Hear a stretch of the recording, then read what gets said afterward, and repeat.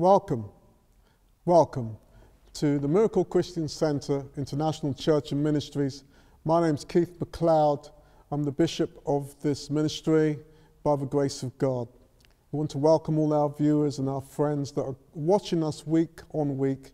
Thank you for being so faithful in watching us and praying for us. Thank you for all the things that you do. Today is a very interesting subject.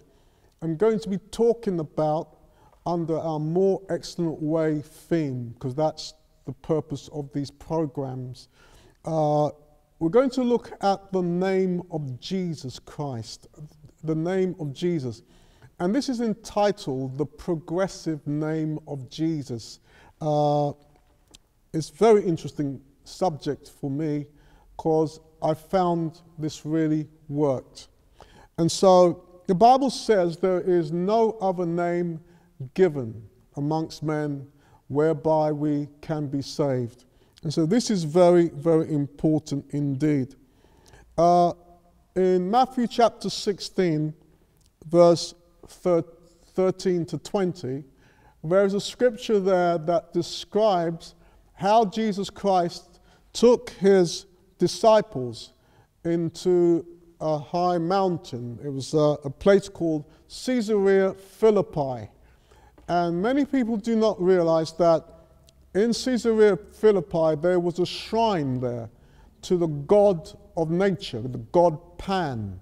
Pan was a god, a deity in the demonic world that was half beast and half human being. And so the Lord went up into that region and sat his disciples in a circle, and he asked them, "Who do men say that I am?"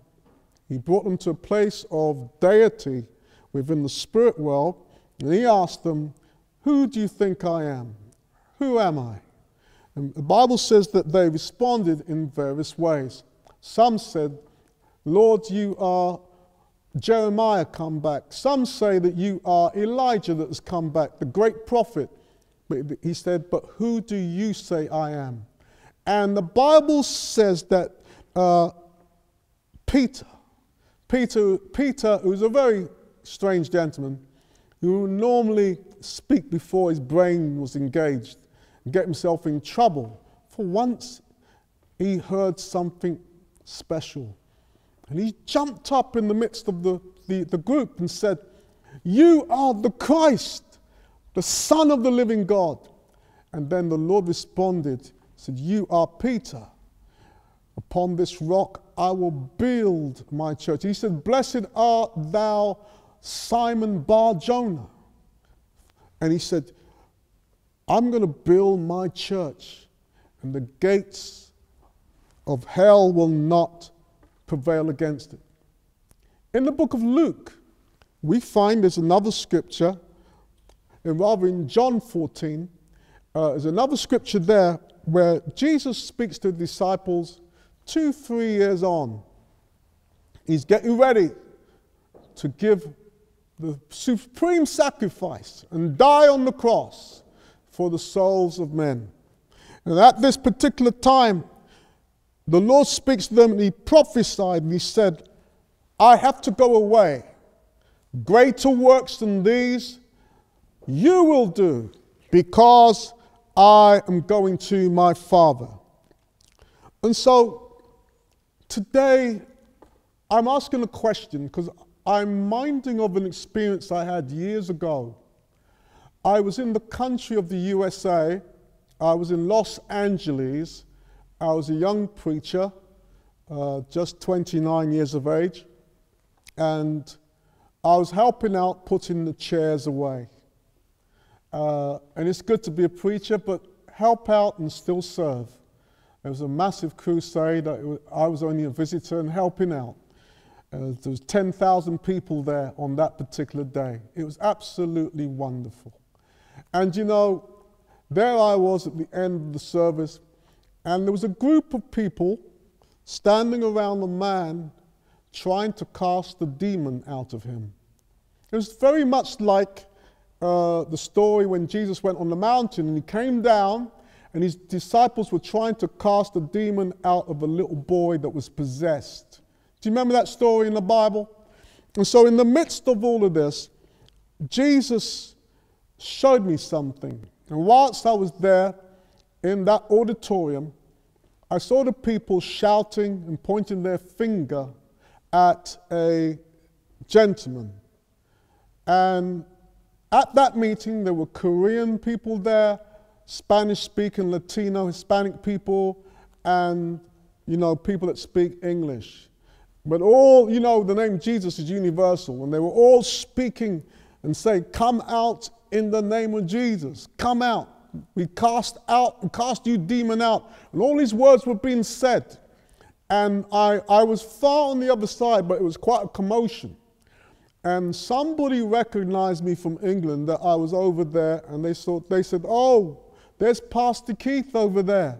Let's get him to come and help us to get this man free." So I walked over, and I was quite reluctant because I didn't want to really get too involved. But the compassion, the Bible says Jesus was moved with compassion. And I felt the sorrow for this man as you saw the contortions on his face and the demonic powers holding him. He was Hispanic.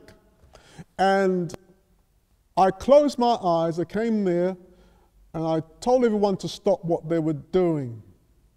Because you see, when we're just there saying, "Jesus, Jesus, Jesus' name, come out. Jesus' name, be healed," and nothing or little is happening, it actually means we don't understand the name of Jesus. It actually means we don't really know what we're doing. So when I came into that situation, I closed my eyes, I quietened everybody down because they respected me as a pastor, as a reverend. So they all quietened down. I said, "Look, let's just be quiet. Let's wait on God."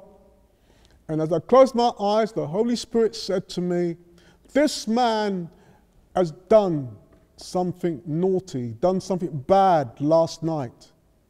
And I knew, the Lord told me that this man had committed fornication. That means he slept with somebody, had sexual sins with somebody the night before. I asked them what happened to him.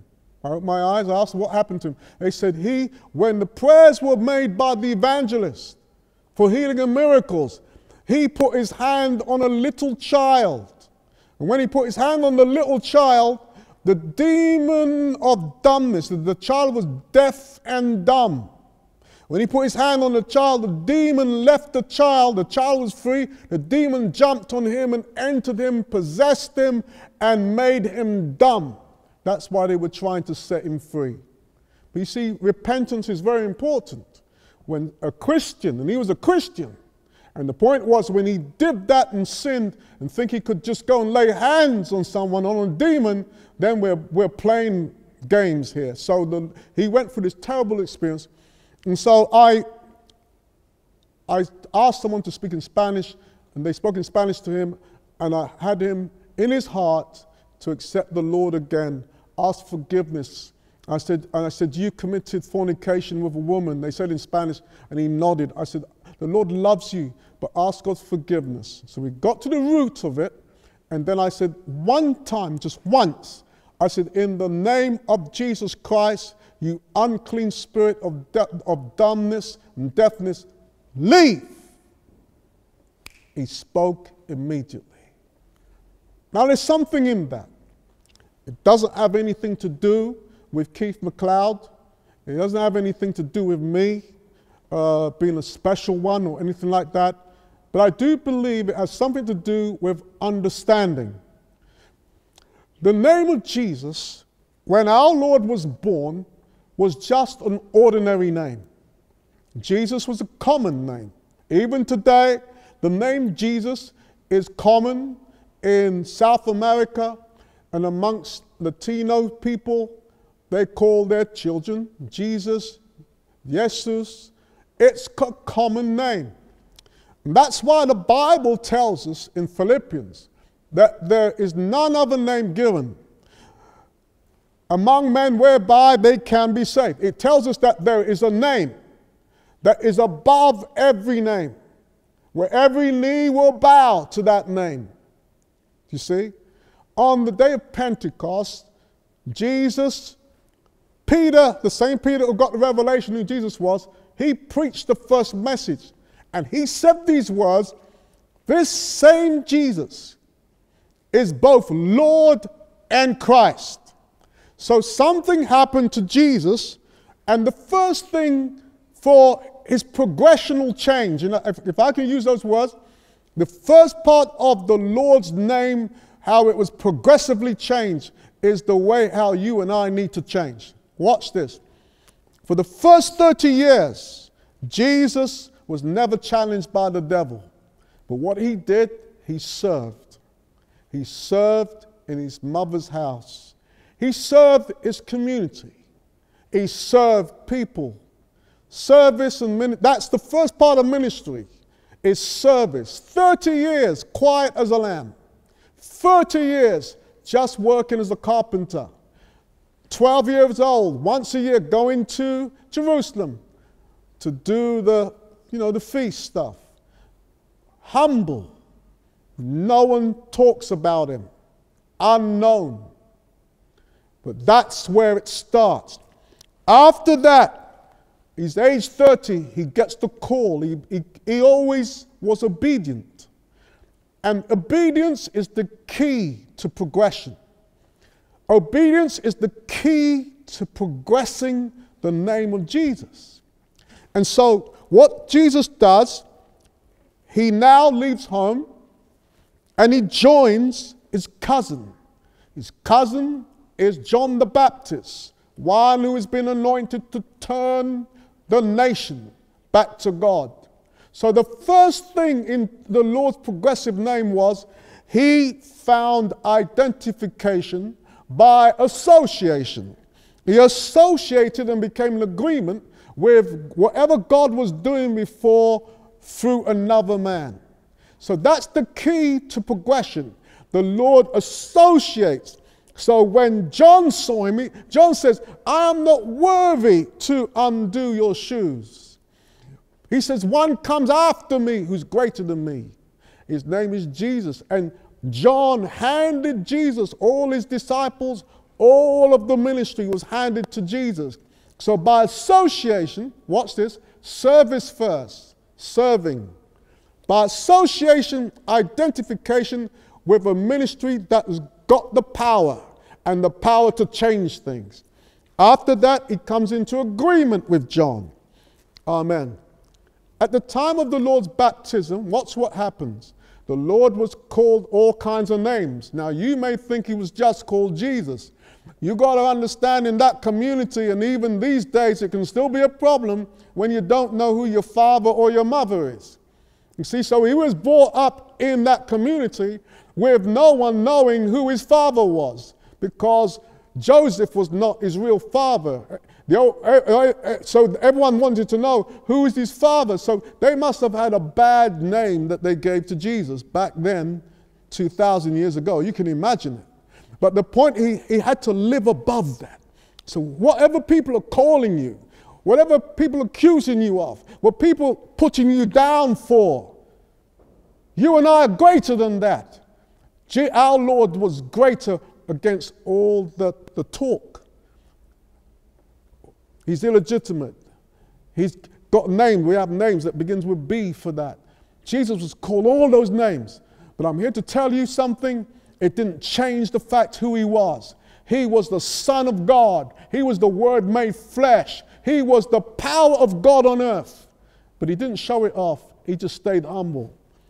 Amen. So he comes to this point. Now, Jesus, at his baptism, the Bible says the Holy Spirit came upon him. And what happened? What happened at that baptism? I asked the question so you can think. You know what happened at the baptism? When he went down in the water and came up, no one knew who the Lord's Father was. But guess what? The Father in heaven validated him and said, this is my Son in whom I'm well pleased. So for the 30 years, no one really knew who the Lord's Son was. but the voice came from heaven, which some heard, some did not hear, and validated him as his son. So Jesus definitely was the Son of God. Hallelujah. And so now the Lord has these followers, disciples, apprentices that he's now going to train to be the builders of his secret weapon called the church in the future. He now asked them, who am I? And they were muddled, but Peter got the revelation. Hidden voice spoke to his spirit, and he responded. And he said, you are the Christ. The Christ means the anointed one. The Son. Now, when did the Lord become the Christ? He became the anointed one at his baptism. When he came out of the water. And the Bible says the Holy Spirit descended on him like a dove. In the book of Luke, it said it came down in bodily shape, lighted on him. And at that moment, the Bible says that the Lord was driven of the Spirit into the wilderness to be tested and assaulted by the devil. And the Bible says after 40 days, Luke 4 verse 14 tells us that Jesus came out in the power of the Spirit. So now he is the Christ, the anointed one. The Bible says God anointed Jesus of Nazareth with the Holy Ghost and with power, and he went around healing all that were oppressed of the devil. For this purpose was Jesus come into the world. And so Jesus is the Christ. Hallelujah. Amen. Hallelujah. After the cross, Jesus goes to the cross, and what happens there? Jesus is buried. His spirit goes into hell. He takes back the keys of hell and death. He brings the resurrection force into the world. The Bible says if the same Spirit that raised Christ from the dead lives in you, it will quicken, make alive your mortal body. Now, people are leaving that until the second coming of Christ and when we all go in the rapture or the end of the world, based on what your beliefs might be. But that's not what the Lord is really saying. He's saying what raised him from the dead is that which quickens us and lives inside of us. Amen. And this is the point here, that the Lord is trying to teach us something about his name. So then, let's get to the point, let's get to the cruncher. What does the name of Jesus really mean? What does it mean when we do something for the Lord in his name? So for most people, they see they see Jesus like this, that when they pray, he's over there somewhere and we're calling on him to do something. That's true. That's okay. There's nothing wrong with that. But at the same time, we need to be aware that he indwells us. Amen. Now, if I gave you an authority letter in my name to go and collect something for me in a certain place, and I gave you all the powers of attorney, documents, legal, and so on, to collect £1 million from a certain person in a certain place. They're looking for my signature. They're looking for the powers of attorney by law, by a solicitor, or by a courtroom that has stamped the document that says, I have given you authority. Now, it would be silly of you to go there and start talking like this. Hello, sir. Hello, madam. I've come in the name of Keith McLeod to collect something for Keith McLeod. And in the name of Keith McLeod, I would like to have this. Please, in the name of Bishop McLeod, can I receive this now? And we're talking that jibber jabber to the people at the desk. They will think that, well, you don't know what you're talking about. All they want is the letter. All they want is the paperwork that's in your hands. And so the devil knows that if we're trying to cast him out and we're just coming with jibber jabber, and we're just saying In Jesus' name, Jesus' name, in Jesus' name. Get out in Jesus' name. And the devil knows that he ain't moving because we don't know what we're doing. And secondly, I don't say that to be critical. But the point is we need to have the true answer. The answer is this. When Jesus was raised from the dead, he destroyed him. The Bible says in Hebrews chapter 2, the Lord destroyed him who had the power of death. And the Lord came up when he was risen. He said, all power is given unto me. Then he turned to the disciples. He says, I give you this same power that raised me from the dead. Now, the point is this. When we receive Jesus in our lives, we did not, and don't get confused, and this is not sacrilegious and it's not twisting doctrine. We did not receive Jesus that was preaching for 3.5 years in Galilee. That's not the power that we received. We received the power. You see, Jesus would not send the Holy Ghost power until he got the keys from the devil, until he destroyed him in hell. And so what has happened is the Lord transferred the keys to us. And he told Peter, I'm giving you the keys of the kingdom. So I'm giving you the keys of the kingdom. And not just to us, but in Matthew 18, the Lord repeated the statement to the 12. And he says, listen, whatever you bind on earth, the law of the church will be, whatever you say is lawful and unlawful, so shall it be in heaven. See, and this is what we've got to understand. Even more importantly, that prayer is saying whatever the law is in heaven, we have the right to bring that law here on earth. And so when you suddenly realize it's all about status, when you realize, you and I realize who we are, yeah, ask any of the royal family. They could put on a pair of jeans, they could put on some rugged clothes and play rugby and do things, but in their head, their status is they are the royal family. Now, the Bible says we are a royal priesthood. We are royalty. So you see now, when you face the devil, it's not so much Jesus coming down to deal with the devil because we are using forgive me for the phrase, like we're almost using a magic name to Jesus, Jesus, come out in Jesus' name, Jesus, Jesus. It isn't that. What it's about is that Jesus indwells you. And so because he indwells you, now you are speaking in his place. You are his representative. Now, so the point is, when I gave the analogy I gave you, when I give the envelope to this person to collect the money from me, I'm not physically there. But my statement, what is written of me, is in the document. When they open it, they see it comes directly from me. And they will deliver the £1 million to me. It's the same with us who operate in Jesus' name. When we say in the name of Jesus, it doesn't mean that we are repeating his name. It means that we are coming in his name with the documentation in our hand. So what will happen is, like I told you, the case in US, in Los Angeles, the demon in the man knew that I was not coming to repeat the name of Jesus. He knew that I was coming with Jesus in me to destroy him, to destroy the demon.